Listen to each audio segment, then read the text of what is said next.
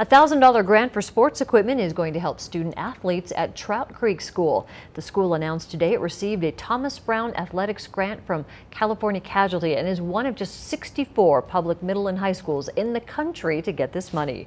Trout Creek coach Cody Linderman says they'll spend the money on new equipment for the track and field team, including a discus, a shot put, and a javelin, and the money will replace an electric ball pump that was stolen.